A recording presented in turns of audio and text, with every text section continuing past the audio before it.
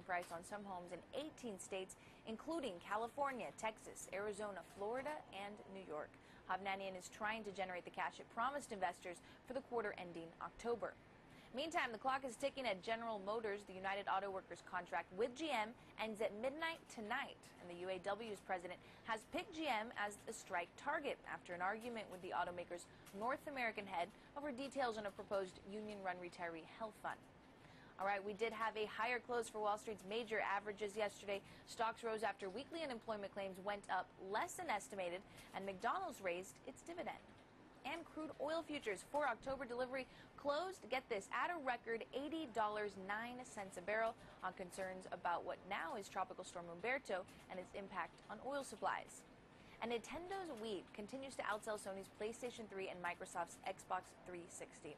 NPD Group says Wii sales have outstripped the others since December. That was the video game's first full month on store shelves. And that's the latest in business news. At the New York Stock Exchange, I'm Chris Valerio with the Bloomberg Business Report.